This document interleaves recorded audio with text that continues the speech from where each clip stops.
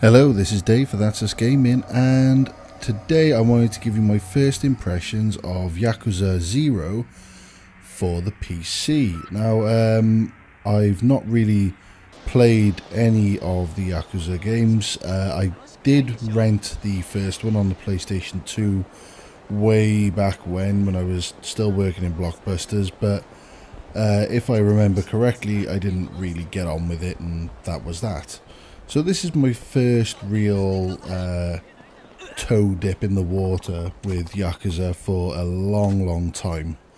Mainly because like the others were on PlayStation and I primarily played on Xbox. So when I heard that Sega were bringing out the Yakuza games, and I have heard good things about them, I thought I'd give it a go. Now, I've had a few hours to play around. I've played through the first chapter, and I'll be honest with you, the reason I'm making this video isn't so much to give you a lowdown about the story or anything like that, but I have to be fair, what a great game. I just wanted to make a quick video to say that, quite frankly, I've got a fair few hours now with the game, at least 10 hours with it, and most of that time has not been doing the story.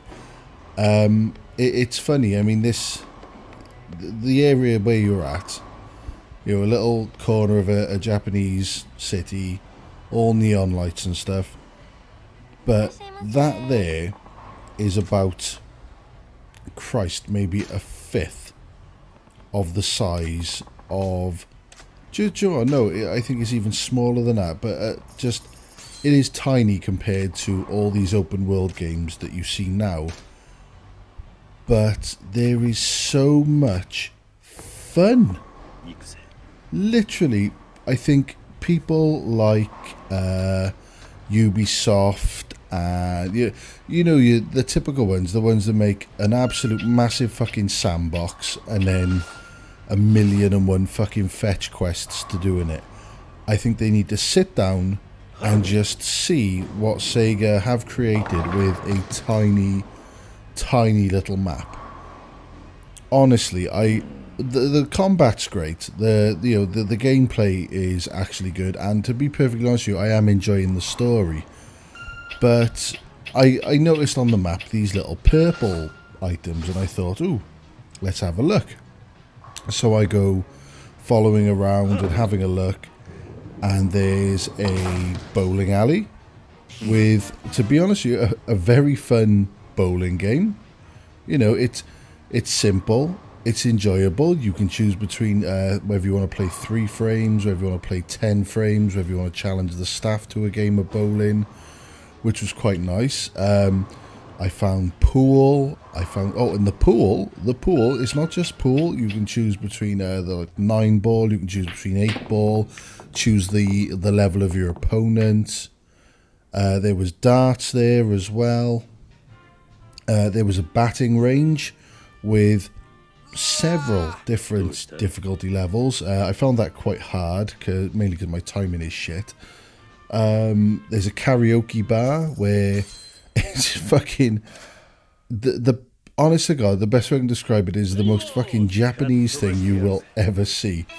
You start off, you know, you go into the karaoke bar, you can see a list of songs, and then it comes up almost like Guitar Hero, where you have to time, but just like in karaoke, it's like the buttons match the lyrics that you're singing. So as he's singing a word, it'll be you know, you have to press Y, B, A, something like that.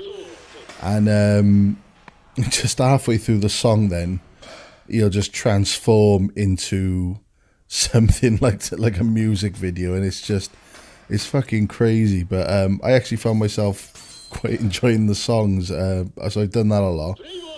And also, what I really liked is there is a Sega arcade, and to be honest with you, it's not dissimilar to Shenmue, and because it has Space Harrier in there. What I was gutted about though was there was no Super Hang-On, Whether you find that later on, I don't know. Maybe I haven't explored enough, but there was no super hang-on, unfortunately, on this one. But yeah, so I've been playing the game. So far, as I say, I really enjoy it. I'm enjoying the arcadey style fighting. I am finding it a lot like Shenmue. You know, there's a nice mixture of exploration and combat. Not to mention, as I said, you know, just stuff to do like the vending machines. You know, finding different entertainment, which is nice. Lots of different restaurants to eat in to restore your health. It's something different. As I say, it's not constant. The only constant thing that really was starting to get on my nerves a bit is as you're running around, you know, the little text box will pop up with "Hey you," or "I recognise him." Wait, and then they'll just chase you, and you can either try and get away, or 9 times out of 10 they end up just like jumping you, and you've got to try and fight off these people. But still, that's not too bad. I don't mind that. I mean, you know, every fight you earn money, which I then get to put in the grabber machines or onto Space Harry or something like that. So, you know, it's not too bad. It's keeping me it's keeping me in games, which is good. But I just find it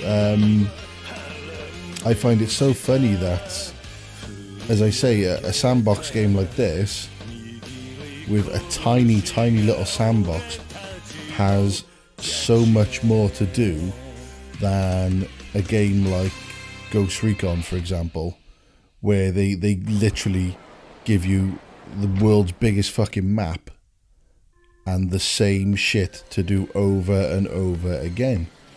So it's yeah, it has been very good. I'll be honest with you, I've heard that, I think it was Yakuza, is it Kiwami or something like that? Apologies for the pronunciation. But I heard that's coming out for it, and that this game now has got me very interested for that. And I'm not sure, something about Yakuza 6.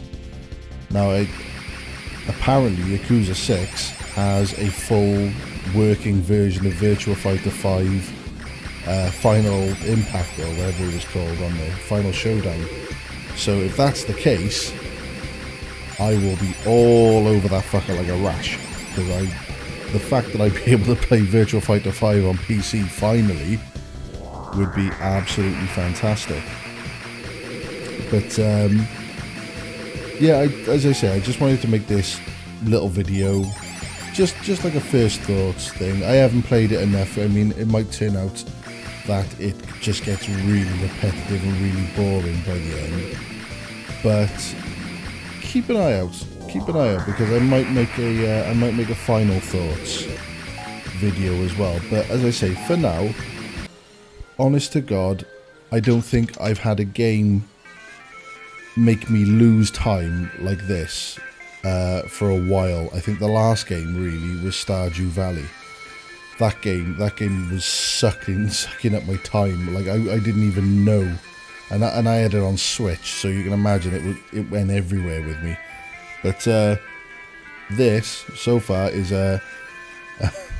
especially for a non-portable sort of thing, this is really up there for sucking my time. It's currently gone 1 o'clock in the morning, and I didn't even realise this. I honestly thought, I mean, I started playing when the baby went to bed at 8 o'clock. So, yikes. Literally, it doesn't even feel like I've been playing that long. I didn't even realise I was so bloody tired until I started talking. But, yeah, thank you very much for listening.